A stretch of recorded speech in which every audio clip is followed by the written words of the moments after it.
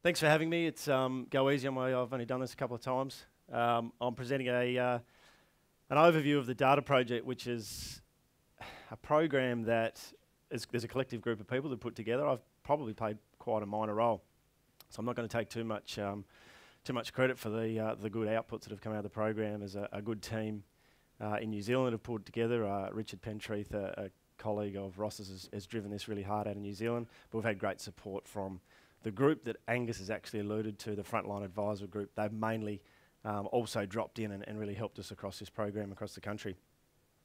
So I sort of, I can't claim this, but I pinched it, and I think it sort of sums up pretty nicely where we're going with this, that there's a lot of talk now about data and big data and the importance of it in driving businesses now and driving industries forward. And I looked at it like this: it's the new oil. We've got to find it and refine it, mine it and refine it. So that whole process of getting the data, making some sense of it, and then really trying to utilise it and get it into our industry. And we were pretty barren of good data since about 2008, when the ABS data became too expensive.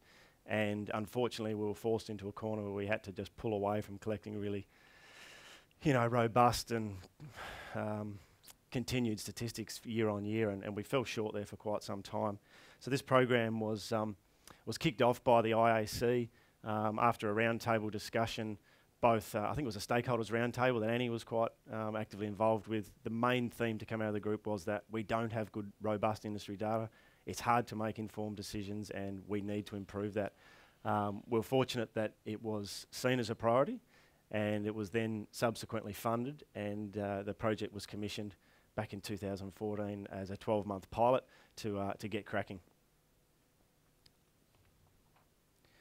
So why would we undertake such a project? I thought poor old John Dollison can't be here this weekend by all accounts, and so we better give him a mention to make sure he feels like he's part of it. But I thought he summed up that pretty well.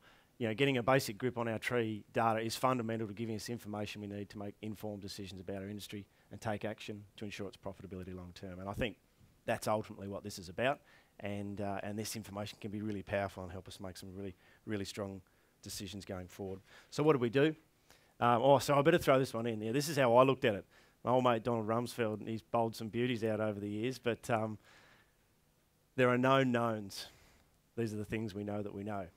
There are known unknowns. That's to say there are things we know that we don't know. But there are also unknown unknowns. These are the things we know we don't know. And I thought this data project was a bit like that. There was a bunch of stuff out there we knew, but we sort of wanted to quantify it. And then there was the known unknowns. We know there's some stuff out there, but we'll really, it's unknown, but we've got to get it. And then there'll be things that'll pop out of this project that we didn't know, and that's been the case. And so that's a really positive thing. So we set about doing this in three ways. We created an online tree registry, which would allow us to input information, tree numbers by variety, by region, and start to build up a really good collection of historical data on the crop on farm, and also any new plantings going in the ground, and start to gain a better picture of where we're at as an industry. As it says, area planted, tree densities, tree age, rootstocks. The more information we could get, the better we're going to get out of this program. That was our intention, and that's what we set out to do. A national crop estimate, to my understanding, it hadn't been done before. It's a really powerful task to undertake, to know what's coming. So often we have these discussions in March, April, and we say, oh, it was a hell of a big crop. Didn't know that was going to be as big as it was, or we don't know what we're going to do now, we're going to have to mark it differently. Well, how about we just rewind the clock and have a better look at what's on the tree, put a process in place to evaluate as we're going through the season, perhaps what's coming, and maybe we can manage it accordingly. And ultimately, the National Packhouse Survey was the verification of the actually what was picked. So after we made that forecast, going through back to the packhouses, taking the survey, obviously it takes a season for most of that fruit to be sold to determine where did we actually end up against our forecast. So here's a shot of just a snapshot of the screen. If those of you who use the program would see what the online tree registry looked like. A nice little platform that the guys in New Zealand set up. It was pretty straightforward to go through. Drop down boxes by block, very intuitive, and you could work through and enter in the data. Quite straightforward, and it became, ultimately, this had to be user-friendly to get the uptake. I'll talk a little bit more about how the uptake has been and were there any blockers there, but We think this isn't holding us back. This is nice and fluent. This works well, and it'll allow us to continue to use this type of work year on year, and it shouldn't be a challenge. So we start to work through the sorts of things that came out of the tree registry.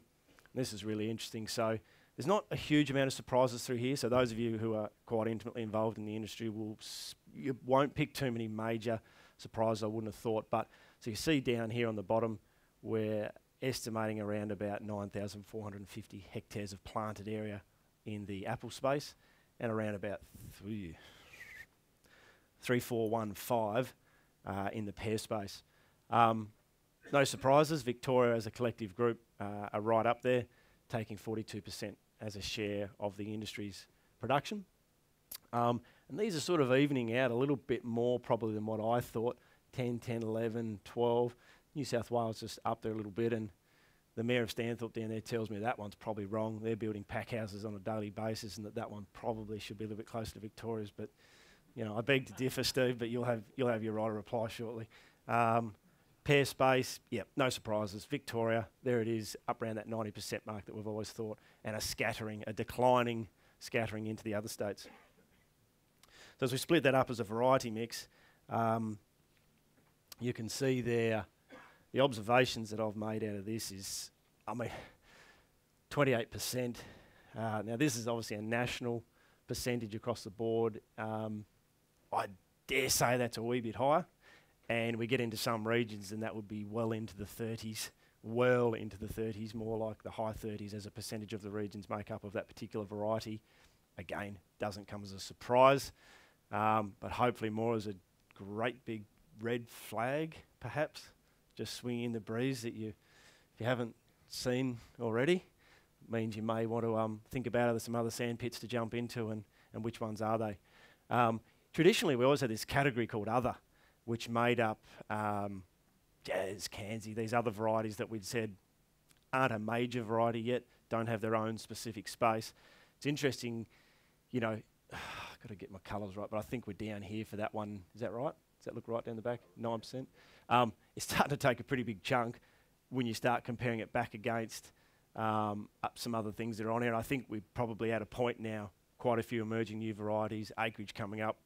That's the thing the program can do, is actually start giving them a name and identifying them and actually getting them up here so we can actually see what influence are these new and emerging varieties now having on our overall varietal mix. What have I done? There we go. So just having a look at the density now, and all these outputs out of the tree registry side of things. This is interesting. So we've got in the blue, this is a less than 1,000 tree density. In the red, 1,000 to 1,800, and in the green is greater than 1,800 trees per hectare, and as a percentage of the planting. Tassie just punching above their weight here, and potentially pushed on a little bit as a percentage of the planted area into the higher densities, perhaps a little bit more than some other regions. The caveat to all of this is that it's only as good as the data we put in, and that will only continue to make the data more robust. And there are times where we've definitely got some regions that participated heavily and others that were lagging, and we can question the data a little bit and we can interrogate it. But yeah, it's quite interesting to see it, to see how it's trending through here. And you know, and if we want to jump and have a look, it's you know, New South Wales is probably there with the least percentage of higher density plantings, which from some of the things I've seen, some regions you would say yes and others you'd say no. So it's all reasonably consistent. Tassie there a little bit of an anomaly, saying there's a larger percentage of high density, and you know, it could well be right, but it's first year, this is the data we've got, and this is why it's going to be really important to press on with this program. Then we go to rootstocks. Again, not too many surprises here. 106, big percentage of what's gone in. We know why. Still, you know, regions such as Stanthorpe, large percentages of 106. It's a suitable rootstock for that region. They're comfortable with it. They know how to handle it. It's quite a significant growing region, and it shows that, you know, everybody's still got a decent chunk of that. And again, we dropped down to M26, which was, you know, a preferred option there for quite some time, as something with a little less boogie and something that was going to be a little bit more productive, and it's no surprises that's there. And then we've got a scattering of nines and other bits and pieces. You know, I'd like to see if we can come back and start to see these nines take up a bigger bigger percentage of this pie, but it's not going to be suitable for all regions. So the national crop estimate, it was kind of crystal ball stuff really, and we're trying to have a bit of a look into the future, but a bit of an educated look into the future. And so we set about doing the national crop estimate. This involved, one-on-one grower surveys. What are you seeing? What are you thinking? Looking at some historical, all backed up and overlaid with some regular fruit sizing data, which our great people on the ground were doing at reasonably regular intervals for us to say, well, the way we're tracking this, and when we throw this into systems like OrchardNet, as Angus explained, we can start to look and see what's been happening in the past, and we can say, well, we actually look like we're tracking 5 or 6 mil above average here, and it just keeps tracking through, and that has a big impact across the national crop. And also, we thought that in order to see how robust the model was, we better actually go back and have a look at applying that model against the 13-14 crop, 14-15 crop, to see how well is this model working out, and is it accurate to actually verify the forecast that was put in place for the 14 crop. And I'm pleased to say it's come in, I think Ross was saying just under 2%, it was accurate to within 2%. That's what I'm trying to say. So we're really pleased. That gives us some confidence that the model we're using, the way we go forward, hopefully will be within a similar level of accuracy for the 15 crop. Things to take out of this: a significant jump from the previous season into what we're expecting the crop that has just been picked. Everybody knows it's quite a large crop. And pears, steady, arguably a steady decline, but it's reasonably stable there. No big ups, no big downs. This is the major one to be looking at up here.